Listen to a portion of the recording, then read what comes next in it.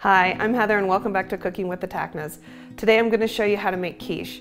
It's super simple, there's only 4 ingredients and you can basically put whatever you want in it. So we like to make a vegetarian version which is made with impossible sausage, and we like to make a carnivore version which is made with pork sausage. So I've got 2 pie crusts. These are pre-made pie crusts. I don't get fancy with this stuff. I fluted them, put them in 2 sprayed 9-inch pie plates. You take 4 eggs and 1 cup of half and half. You can also do whole milk combined with whipping cream. So you whisk this together, and I'm just going to repeat this process for both of these. You want to make sure you have your oven set to 375 degrees. All right, that looks good. You want to make sure when you're whisking that you don't have any of the egg yolks left in the batter, or you'll have giant chunks of cooked egg inside of the quiche. I'm going to do the same thing over here. My husband absolutely loves this recipe. Before I met him, he had never really liked quiche, and when I made this for him, he was like, that's the best quiche I've ever had, and I made him a believer. My dad also really loves this recipe. They love it because it's not dry, and apparently a lot of quiche recipes are super dry. I'm not sure why they're like that. Obviously not enough moisture in them. Over here at the stove, we have already cooked up the impossible sausage is in this pan, and the pork sausage is in this pan. We've drained off all of the excess fluid, and you take a cup of shredded Swiss and just distribute it around.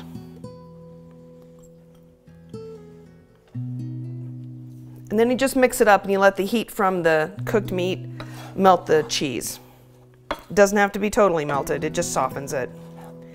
But you want it nice and evenly distributed so you don't have giant chunks of cheese inside of your sausage mix, because that'll taste weird too.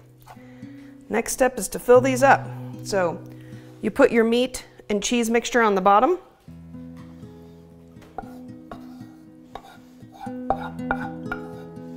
Smooth it out. Top with your egg and cream mix.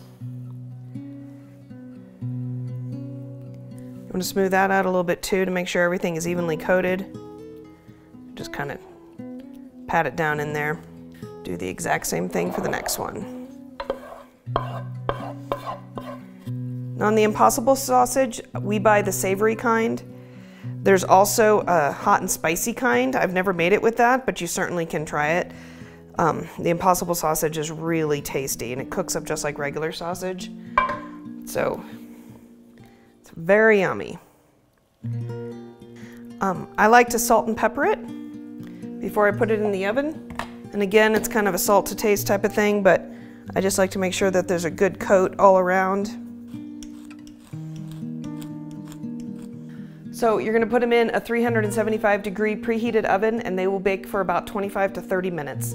You'll know it's done when you put a knife in the center of it and slice through and the knife comes out clean. Now, weirdly, just like lasagna, these are always best after they've cooled off and then you reheat them like in the microwave. I'm not sure why that is, but it just tastes better that way. So here we go. Hi, the quiche is out of the oven. On the left side, I've got the pork version, and on the right side, I've got the impossible sausage version. So I'm going to take a bite of this one and taste it for us.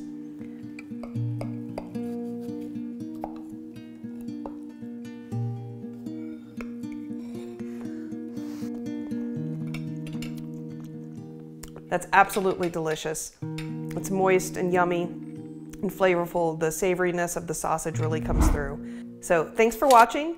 Be sure to like, subscribe, and ring that bell.